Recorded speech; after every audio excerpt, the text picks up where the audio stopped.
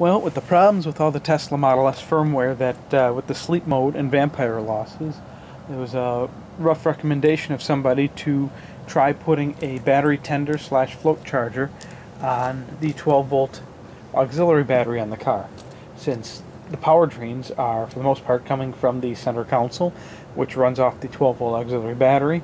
12-volt auxiliary battery is charged by your main battery pack and is not charged off of shore power.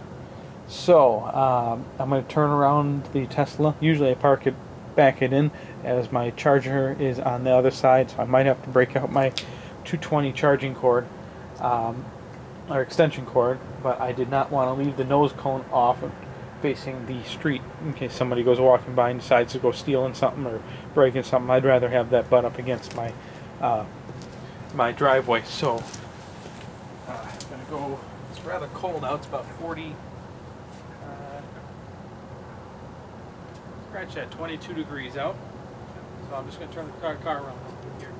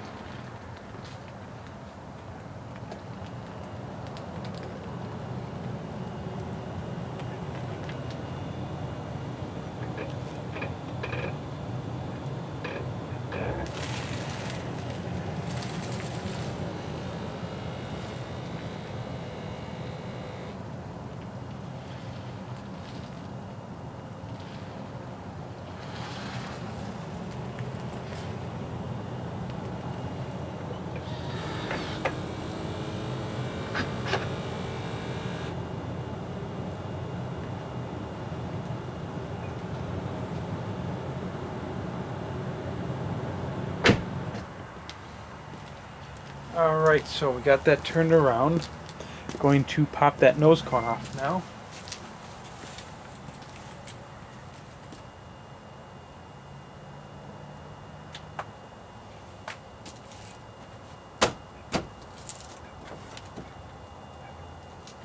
Too much practice at this.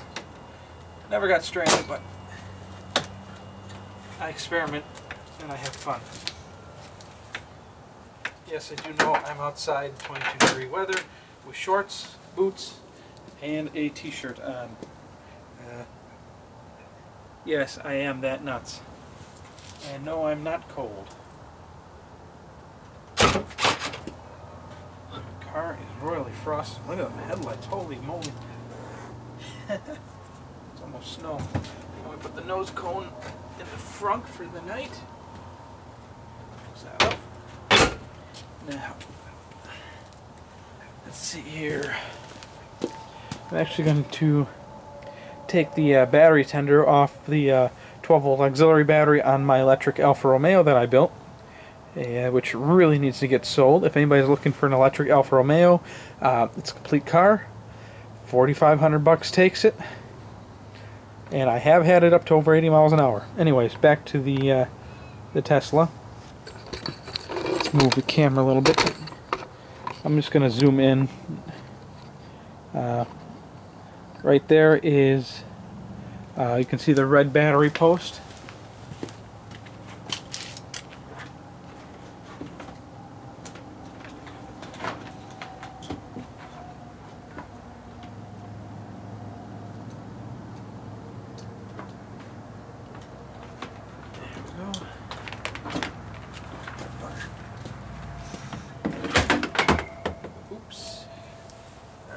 We got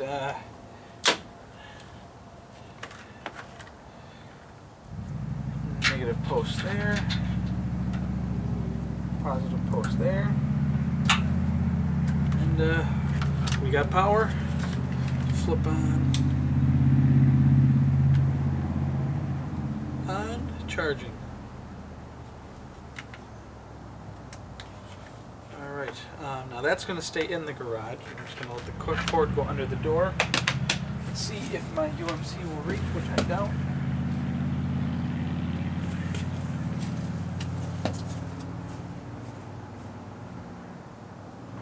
Not by a long shot.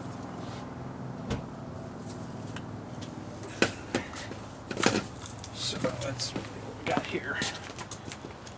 Put that down, go for the camera.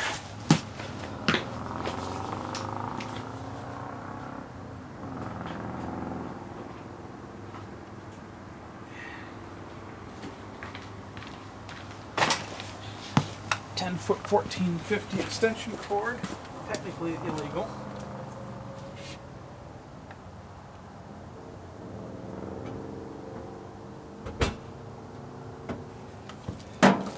It's actually over beefed up.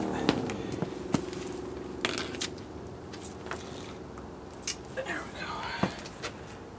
But I do stuff, I do it right. Hope nobody comes home and shears the UMC right out of the charging port.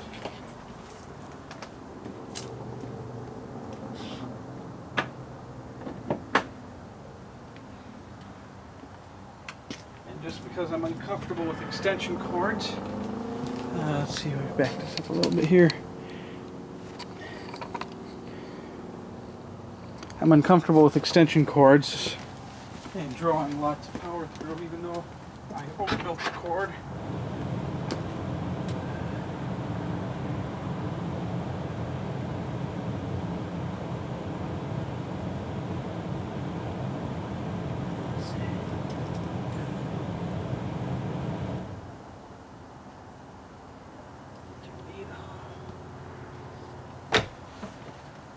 And lock the doors. And there we have it. Let's unscrew this thing here.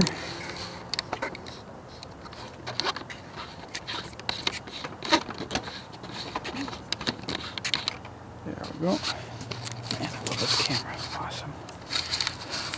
So yeah, anyways, there's I now I think officially named my car the Enterprise. Goes like a spaceship, sounds like a spaceship. I even have the Enterprise bridge recording and for the stereo system. Anyways, alright, so the name of the game. I got battery tender, or battery float charger plugged in here.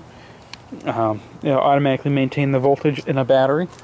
Hopefully that will take the load off of the onboard DC to DC converter that charges the battery off the main battery pack. UMC is right down there. Car is now currently charging on the 240 volt line. I have turned the amperage down to 35 instead of 40. I know, just to be on the safe side, I just get nervous around extension cords. At least high amperage ones. Had seen a few accidents at industrial factories and whatnot. 110, 120, who the heck cares? You'll trip the breaker. But don't feel like turning my house into a toaster. And there we go. I'll be keeping an eye on when the charge completes. Let's get a rough look at that. Get a rough idea.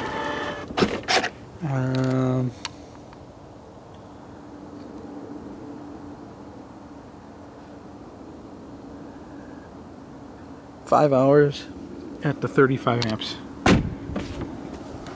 And that we're going to a standard charge.